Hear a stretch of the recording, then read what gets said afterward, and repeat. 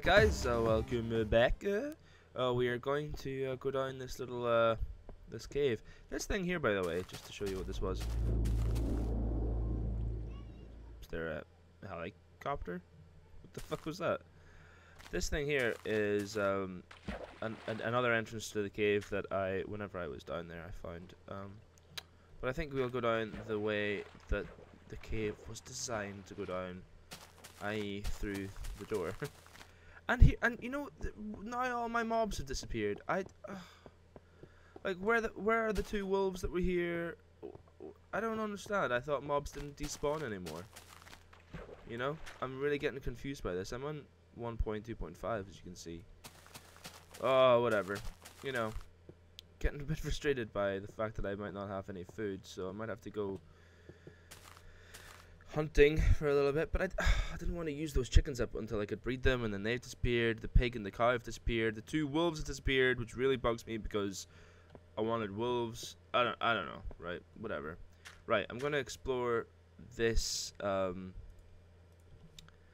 going to explore this cave using the technique that I learned about, so you don't get lost. Let me just fill this up.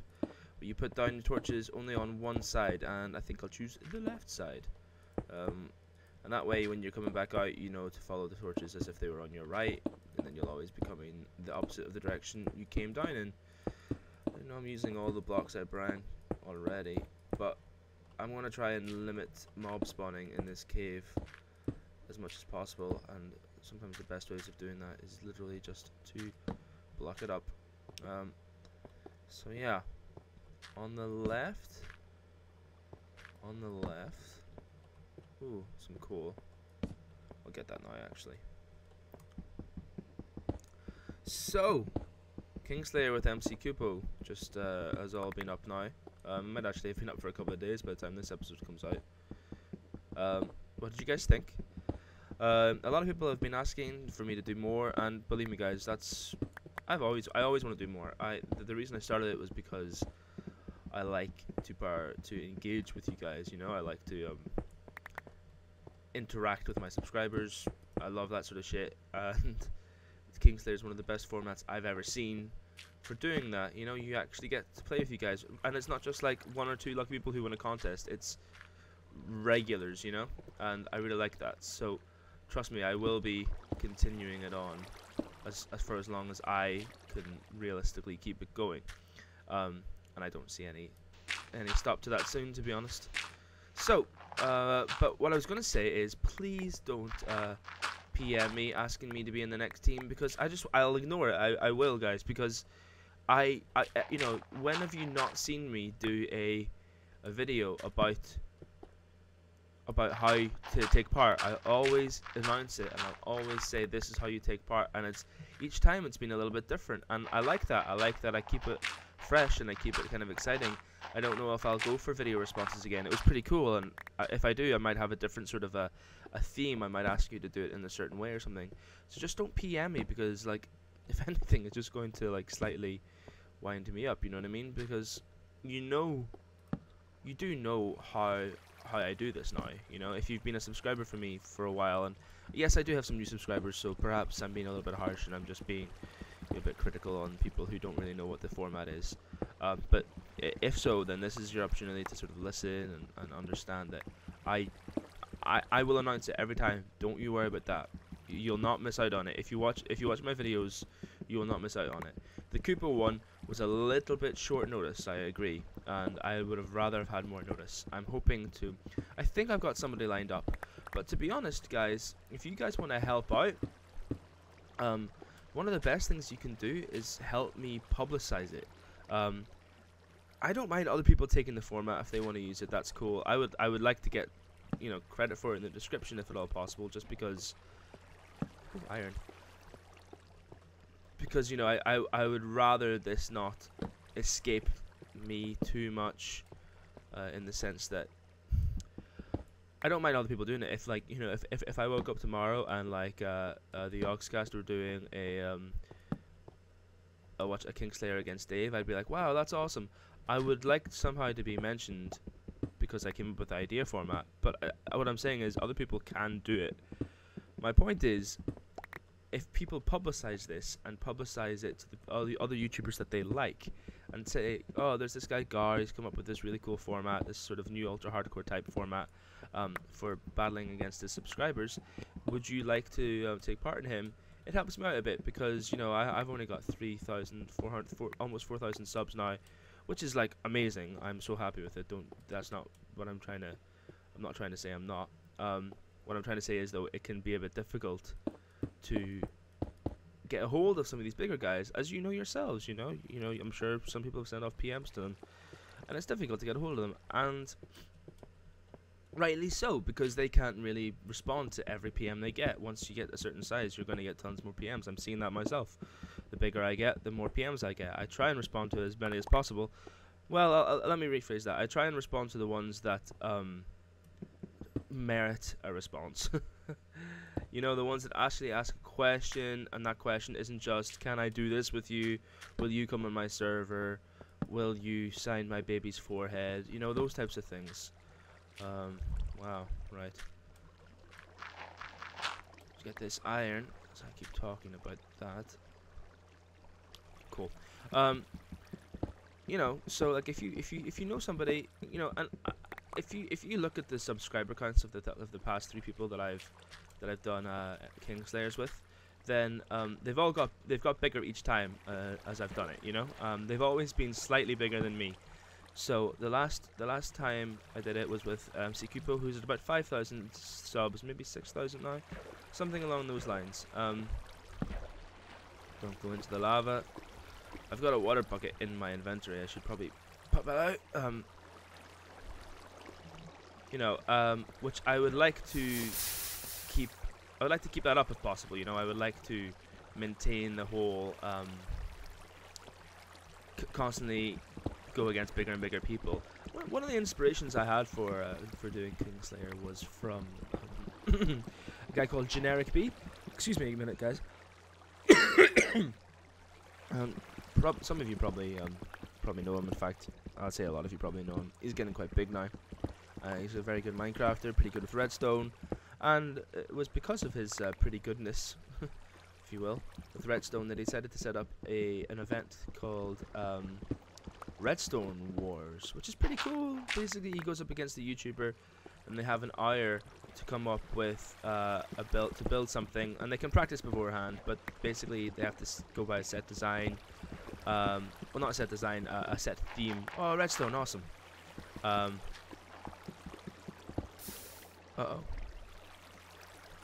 Well, I'm worried about the same thing happening to that redstone. Let's do a little bit let's do a little bit of exploring. You have to come up under it, like a. So I think the first one was something like mob farms, or. Oh yeah, right. Let's see if we can do that. Jump down. Go for a little exploring. Oh, more redstone, awesome.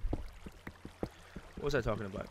Oh yeah, so you know, he does various different mob farms. I did very different redstone contraptions, which I think is really cool, and that allowed him to build up a expanding subscriber base. You know, like he was made aware. He became aware. People who were subscribed to other bigger channels each time became aware of him because of what he was doing, and because of his, you know, he's pretty good with redstone. And that's cool, because like that's exactly what I'm trying to do with Kingslayer, except I want to engage, I want to make you guys feel involved as well, because that's something that I've taken from another great YouTuber, DocM77, who, if you know me, you've heard me spam about him like loads. I think he is like an inspiration. Damn it! I think he's an inspiration for how to do YouTube right, especially when it comes to like subscriber interaction, and that's who I sort of follow when it comes to how I want to interact with you guys. You know, he does this great thing where he does like channel spotlights.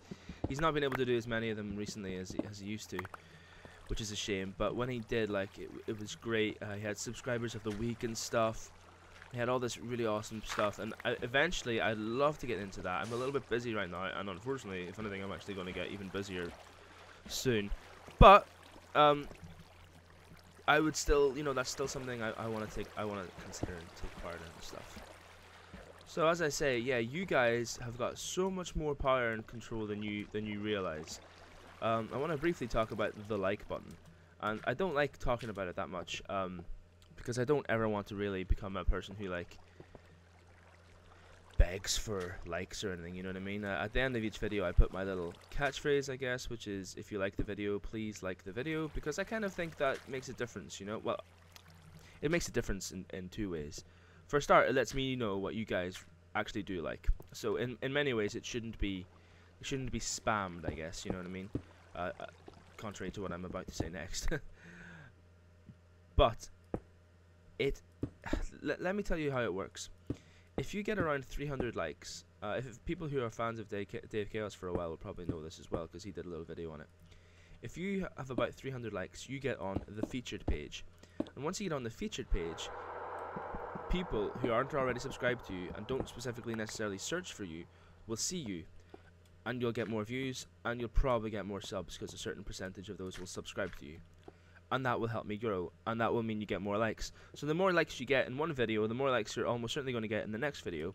And often, the number of likes doesn't always correlate to how many likes you actually deserve for the video. It's either how much you ask for them, or how many subscribers you have. And whilst that's cool, it does mean that big people stay big. Whenever I was smaller, I was getting lots of likes.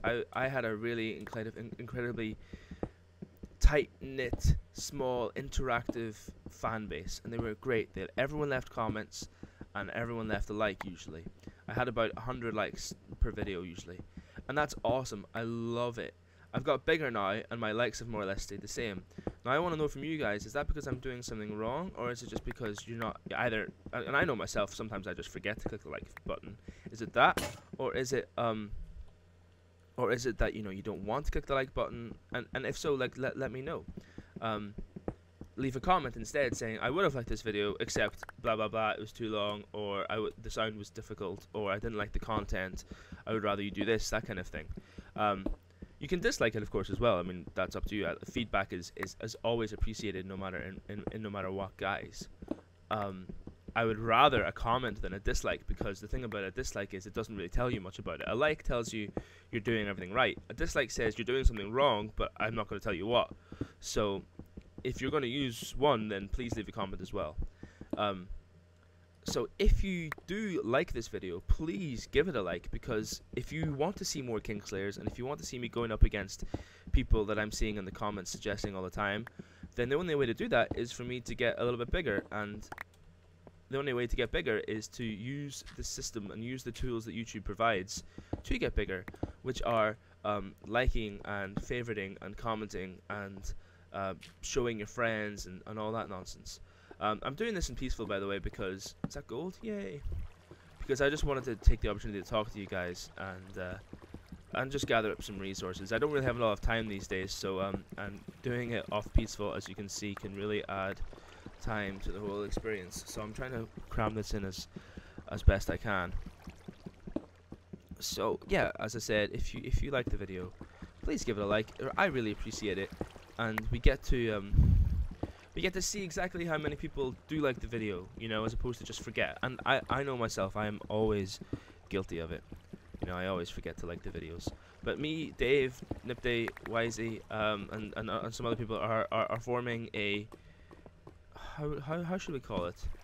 We've always been in a little group, and we think we might start to formalize that soon, which will be pretty cool actually. I think. I'm just gonna check around this, because sometimes they spawn diagonally, and I thought gold could only spawn in a thing of four or more rather. So having 2 only is a little bit odd, but it turns out I'm probably wrong about that. Yeah, I'm wrong. Let's see it. No. What was I talking about? Yeah. So hopefully you'll see us interacting a bit more together. I know people are really desperate to see Kingslayer against Dave. Dave's worried, guys. He's worried about how many of you there'd be who'd want to take part. and as a consequence, how many applications he'd get. And I told him I'd help him however I can with the applications, but that still doesn't mean that he won't get fucking shitloads. So we'll see. I'm hopeful. I'm quietly optimistic that we will do one soon. But at the moment, Dave's only seen me do it against people who will have nowhere near the same amount of subscribers as he does. And whilst doing it with him would obviously help me out a lot, even though most of the people who watch his videos will have heard of me. Oh, I've obviously been down that way and led it a different way. Even though they've probably all seen me, it will definitely help me because they maybe they don't know I have a channel, maybe they don't know I do videos often, maybe they don't want to subscribe to me until they see some sort of content that they like. I think nearly everyone, I've hardly ever got negative feedback on Kingslayer, apart from the fact that people think I'm a bit crap at it, which I completely sort of empathize with and agree. This is the thing, I think I was the favorite each time, even going into the last 5 minutes. I think I've always been the favorite. Against Wisey, shouldn't have lost. Noob, really shouldn't have lost. Against MC Crawl, I got pwned from behind, but that's because of my stupidity. I shouldn't have left the group, and I most certainly shouldn't have tried to get the kill on MC Crawl until such a point as everything else was like felled off. But like, that's not my style, you know. I like to go in for the kill. I am more of a defensive player, I guess, but still, even saying that, I still like to be in the action. I don't want to be in the back, you know, hiding out. I don't think that's in the style of Kingslayer. I don't really think it's in the right guys, and it happened against MC Kupo a little bit, but not by design, but just by, there's people coming for me, I have to run somewhat, and then I tried to get back in the action, but we were all a little bit too far away, you know. Znit's got another excellent kill. And by the way, I think I put a comment, a link to Sniznar's channel in fact I definitely did. I annotated it in the video, so please go check it out because he's got an excellent kill cam that I originally intended to put in the video and completely forgot. I had done quite a lot of editing on that video and had all these plans, and just eventually forgot to do one of the most important things, which is put in the kill cam. In the end, I think MC Kupo was a little bit embarrassed by how she died, and I can sort of see that she decided to hide in a hole in water for those who didn't actually fully see.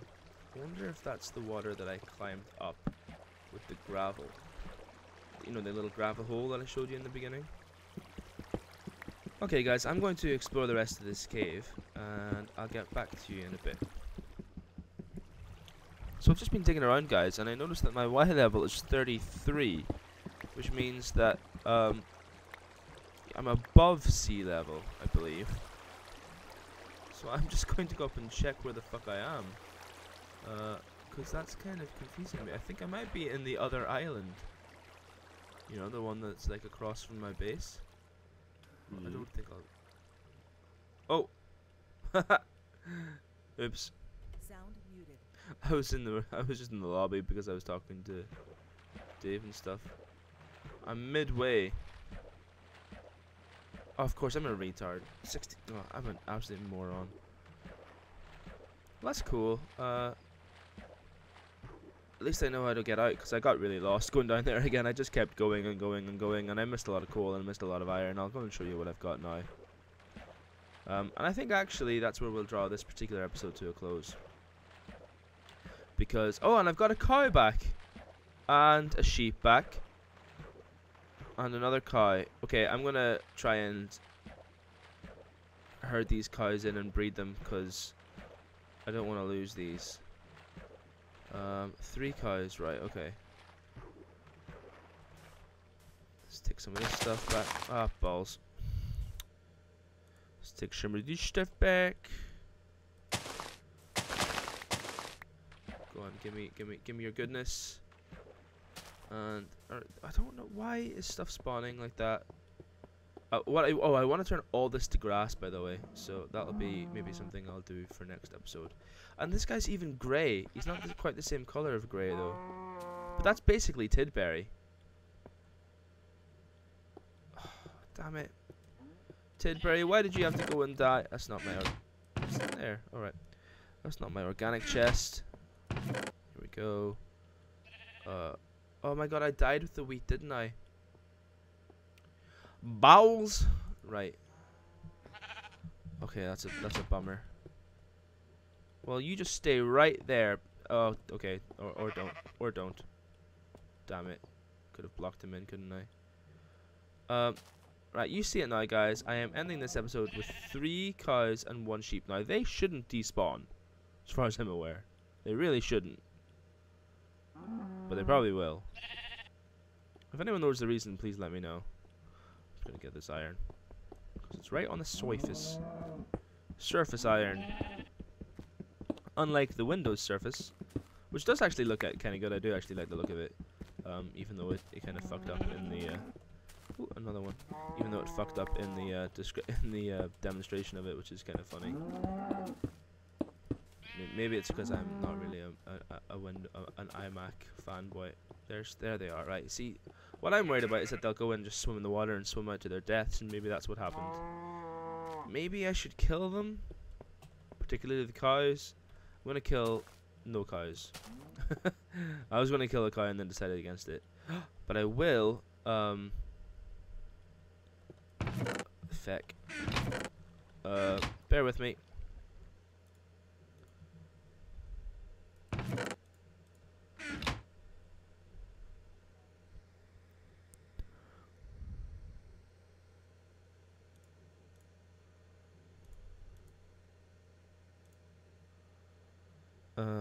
Right.